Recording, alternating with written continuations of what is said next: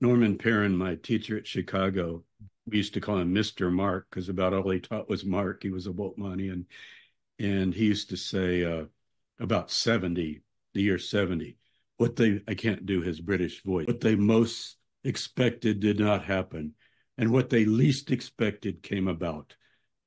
Most expected, the visible parousia, final judgment, end of the age. Within 40 years, that generation, what did they least expect? Rome to triumph and really have its best years in the second century. Rome didn't go away. So you've got to do something, and that would be the when, right? But what if we're trying to be sort of like theological or biblical historical physicians, analyzing why does this happen? I think it happens because a misunderstanding of what the texts are actually doing. And I want to suggest to you two rubrics that you can work with. One is what I like to call, and I made this up, so maybe somebody else has probably said it better, but a floating prophecy. So if I go to the United Nations tonight and we're standing on, I think it's Second Avenue maybe, with the flags, and I turn around and look at the Isaiah wall, carved, look it up. You can Google it later and see. The Isaiah wall, it's beautiful. In front of the United Nations. They will beat their swords into plowshares and their spears into pruning hooks, and nation will not lift up sword against nation, neither shall they learn war anymore. Now, how is that introduced?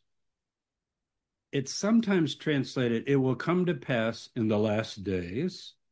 Okay, well then you go, oh, we got some calculations here. I wonder when the last days are. I'll put that there. But actually, if you look at it, it's actually the idea of in the later even, sometimes it's translated, after that, this will happen. And there are a number of those. Isaiah has a lot of them. Isaiah 11 is another one. There's a stump of Jesse, the royal line of David that leads to David. It's cut off. And someday a branch will sprout. Okay. Say, well, that was Jesus. I mean, he's the branch. That's where the branch Davidians get their name. Well, so would every other Messiah of history, and there are quite a few, even in Josephus, who says, oh, I'm the branch, I'm the one. So I call it floating because it actually could happen 100 years from now, 1,000 years. If you're somebody that thinks the Messiah hasn't come, but that prophecy will still come, it's just out there, right? It's not tied to something. And those kinds of prophecies often can then serve us, I think, well. I mean, here it is on the wall of the UN. So what does it become? It becomes something I think most of us would agree is rather beautiful. Or Isaiah 11, the wolf will dwell with the lamb, and the little child will put its hand on the den of the adder, and so forth and so forth. That and the world will be full of the knowledge of the Lord as the waters cover the sea. What a great aspirational idea, if you understand knowledge of the Lord to be basically justice and righteousness and peace and goodness and love. We all want that. But I can't do a calculation with that, you see. It's just out there. And when you have a candidate, there's categories and candidates. Let's say we're doing the Messiah. I got a guy, David Koresh, right? His name was Vernon Howell. Vernon Howell. He's a candidate, I'm sorry. He's plugging himself into the category. You see the idea? Well, then a floating prophecy can come alive. So he said, no, there are two Messiahs. He'd always say things like, Moses struck the rock twice, and the rock was Christ. So there's the first Christ and the second Christ. And then he went through and found all of these texts. Now, most of the texts he found are the floating texts. Like, you'd have no reason to think, if you're just reading your Bible, oh, I bet this will happen tomorrow. The nations are going to all start. And if you remember Isaiah 2, it's preceded by what? They will all come up to Jerusalem, and they will ask to learn the Torah, and then peace will come. Well, that adds a lot of specifics to that one little bit. And so I would start with that lots of prophecies are just out there in and of themselves. They express beautiful concepts that many of us would want to affirm. But what gives them life is when someone says, actually, now this is happening, and here's the countdown, or here's the specific fulfillments. And in that case, David said, I'm the sinful Messiah, you see, and therefore that can come about. So I think why it fails usually is because people go to these calculations and try to come up with something that they're pretty convinced is in the text. And the main two books that are used, I mean, you're not going to use Psalm 22 to set a date. They pierced my hands and feet. That's going to be any persecuted Messiah.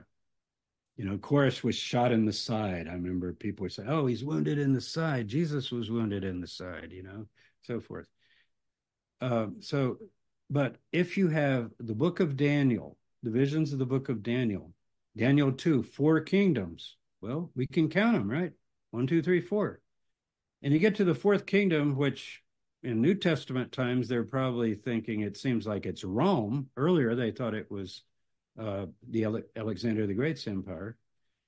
Then you've got 4 kingdoms, 4 beasts, horns you can count, and then calculations of days and chronology.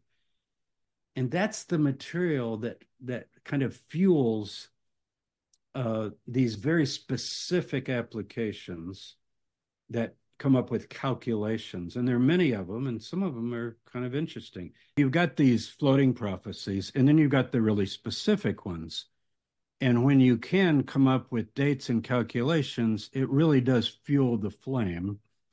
But the other thing that has happened in our own time, and this might be new, like you've lived to see this, all of you, and that is, I gave a lecture in Jerusalem once. It was called When Jerusalem Means Jerusalem.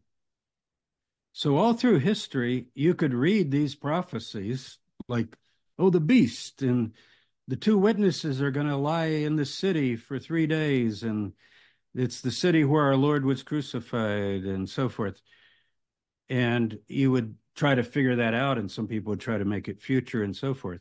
But I mean, Jerusalem was, during most of this period when this was being done, it's part of the Ottoman Empire. You know, it's really not. Nations certainly aren't going to go up. It's not even Jewish. So what Hal Lindsey built on was the possibility that a set of events happened in the mid-20th century that refueled everything in a new way, not just coming up with new dates and calculations, but actually being able to go on the ground now and say, well, let's see what's supposed to happen.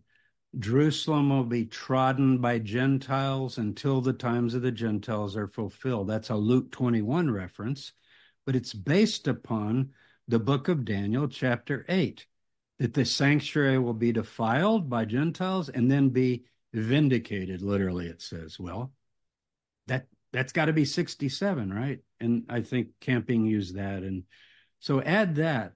So why does it fail? The reason it fails is the prophecies that you're going to go to for those specifics, we have the best scholarship on, probably, of any other text. In other words, Daniel 11 is probably the main text. And from verse 40 on, it tells you, and at the time of the end, this and this and this will happen. And it's after Antiochus Epiphanes. And what does it say? Basically, a final evil ruler will come. And to use 2 Thessalonians, a evil guy, a man of sin, will sit in the temple of God and claim he is God. Well, you need a temple. You kind of need Jews maybe to build a temple because it says the temple of God. And so we live in a particular time when people can begin to talk about those things and even maybe want to help the fulfillment a little bit, like, maybe we could help. I'm a Christian, let's say, and I believe Jesus is the one and I'm going to get raptured. But in the meantime, I could help pave the way for the Antichrist because there's got to be a temple. We don't have to get into that. So why does it fail? Because take Bart's book, Armageddon, going through the book of Revelation. We can go through those texts and pretty well talk about the Roman period during the reign of Nero, during the reign of Domitian, and we can make sense of some of those things. And the same with Daniel 11. We can go to the post-Maccabean period, as the Dead Sea Scroll group did, and then begin to plot and predict the troop movements that are going to come next. The king of the north will come down, the king of the south. The problem with that is none of it happened. Verse 40 on never happened. Even your fundamentalist Christians would say that never happened, but it's going to happen again. But where's it going to happen? The king of the north, the king of the south, they'll enter the glorious land, the holy land, and so forth. So it sets things up. But the very prophecies that seem to be the most applicable to our day are the ones we probably understand the best. They're not floating. Like literally, they are tied to very, very specific events. There's not a lot of mystery in terms of, depending on how you read, you could say, well, who are the two witnesses then? Well, if you're putting it in that time leading up to the Jewish war and so forth, we've actually got a number of people. Now, did their dead bodies rise into heaven in the sight of all the nations? This would be what they were expecting to happen, you see. But we can track quite a bit of it. 5 have fallen, one is yet to come, and when he comes, he'll are 3 kings. You have the year 68, 69. And the same with Daniel. So I think what's happening is the prophecies that specifically get into the details are best explained historically. How many times have you heard prophecies duel? Antiochus was an evil ruler, but there's going to be another evil ruler like him, like Hitler. Let me read you a wonderful quote. Some of you know the name H.H. Rowley, The Relevance of Apocalyptic. He wrote it in 1944 in the height of World War II. And that was a heyday of apocalypticism in America and the United States. And here's what he's talking about. Remember, Hitler was wanting to fly down from Berchtesgaden to Jerusalem. He'd already sent Goebbels to meet with some of the Arab groups there. And Rommel was supposed to defeat Montgomery and come up from the south. So you got the king of the north, the king of the south. They're going to enter the Holy Land and so forth. So here's what Rowley wrote.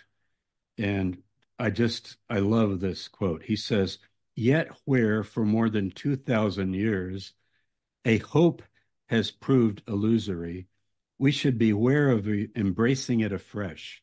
There's let's retract those battle movements in Daniel 11, or let's reread Revelation 17 and kind of redo the beast for maybe something in the Muslim world today, or the Soviet Union, or Europe.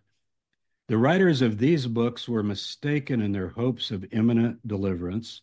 Their interpreters who believed the consummation was imminent in their day proved mistaken. And they who bring the same principles, notice, the same principles and the same hopes to these prophecies will prove equally mistaken. And he's writing that a year before Hitler died. So, it's not over, but it's beginning to be over. And the thing that scares me, as I said about this, is final evil rulers, please, could it be over now? Do we really want, and then there will be great tribulation, such as was not since there was a nation till that time. No, don't rerun that. So what do? We take a historical reading of it, and what we can see is the authors are they think they're in the end, and so they're projecting ahead.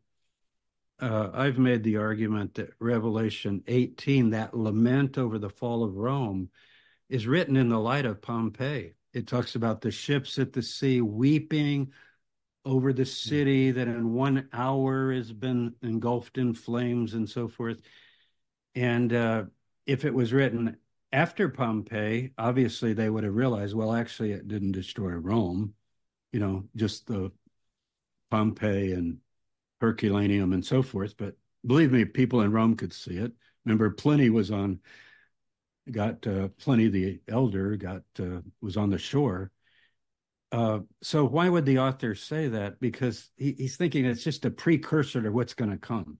Like, look what happened. So that's where Revelation really fits. And Daniel 11 fits in the first century BCE with people expecting now the deliverance to come.